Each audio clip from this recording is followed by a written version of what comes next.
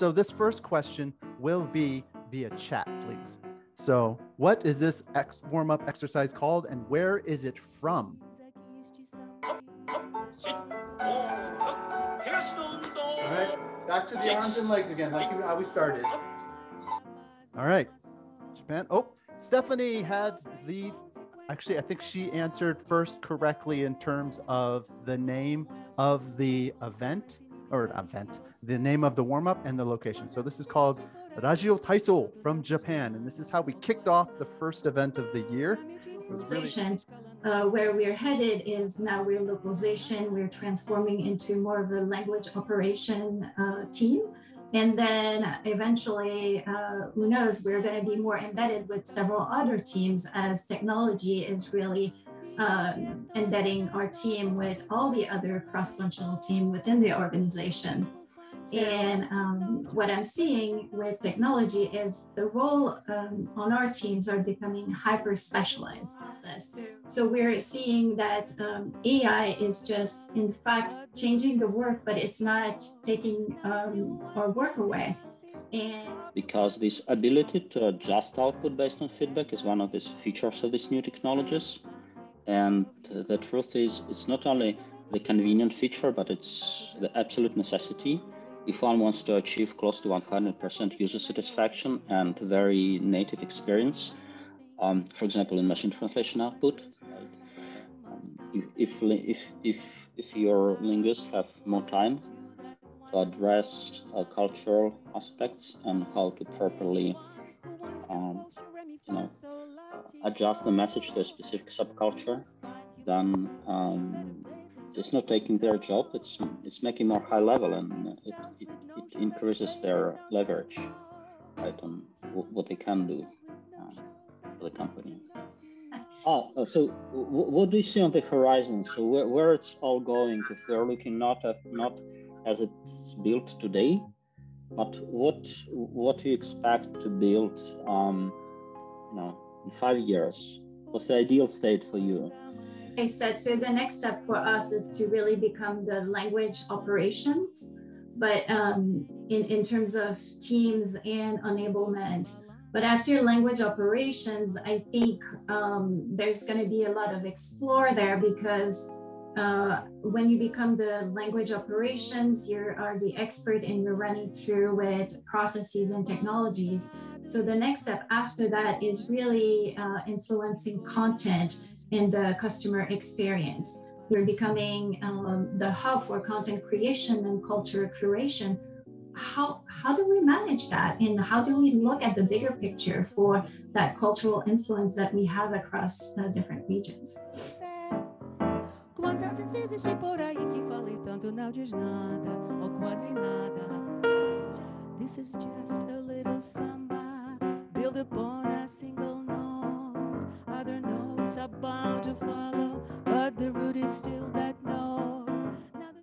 Romantic in its very nature and sensuous energy really just flourishes in every note and in every chord.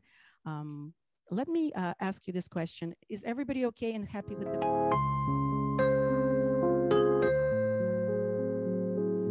Tall and tan and young and lovely, the girl from Ipanema goes walking, and when she passes each one, she passes, goes,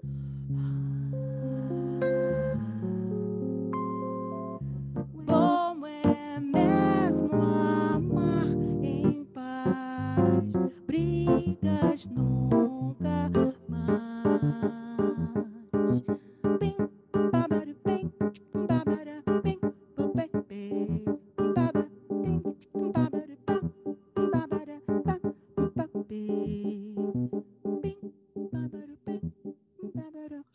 So you have quite global origins. Maybe you can tell us a little bit about your global origins, the theme of today's concert, but also how did you manage to get involved in Brazilian music and bossa nova based on those global origins?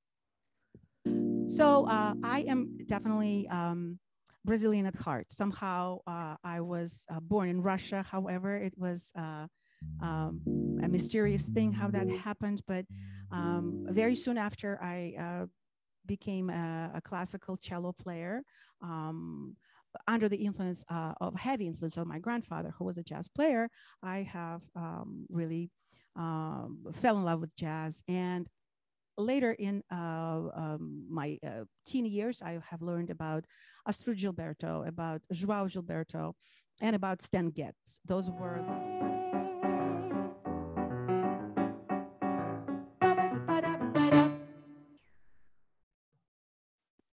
Oh, Masha, that was so great. Thank you so much for being here.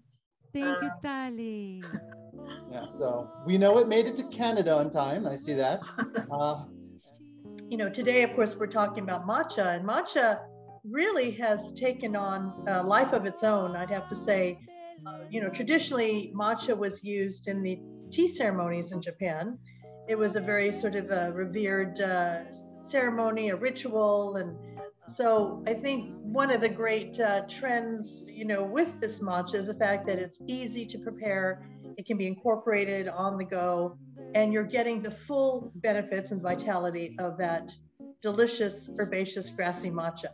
And what's very important about green tea, and this is green tea 101, is you never pour boiling water. Temperature is critical in a good preparation of green tea.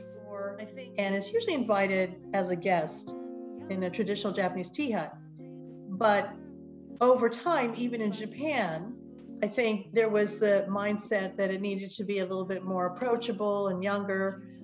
So today they're even doing the traditional tea ceremonies, you know, with tables and chairs rather than on a tatami mat. But, you know, in terms of the localization, what we're seeing, I think that anywhere, even in the Midwest today, you're going to see these matcha lattes and bubble matcha latte teas. And the fact that, you know, it has gone mainstream, because I think there was a couple of movies recently. I mean, there was one with Adam Levine, and he's whisking matcha, and Keira Knightley says, "What are you doing?"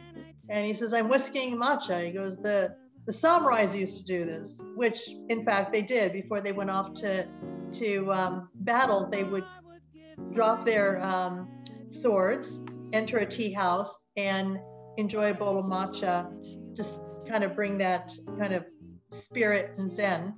What I love about the traditional Japanese tea ceremony, there's a saying that says ichigo ichie, and it means one life, one encounter. And so part of that whole tea ceremony means to be present at the moment, you know, to realize that every moment only occurs once, and that, you know, it's a treasure that's not repeatable, and it's, you know, the moment to really focus on drinking tea in harmony. That taking a moment of pause and enjoying your matcha, whether it's, you know, in your latte or in your tumbler or in your cooking, you know, it really is that moment to enjoy the one life, one encounter. Japan was similar. Can cooler sleeve. And then this was actually my favorite, Australia, which I had, you know, it didn't surprise me that Australia had a kind of a fun term for this or something really unique, stubby holder. And then last is targeting a language rather than a market. This is something we often see with B2B SaaS companies. You know, it could be the case that, you know, the terms around their business are, you know, more Western, more anglicized. Me socorreu e a nosso amor mostrou que veio pra ficar mais uma vez por toda a vida.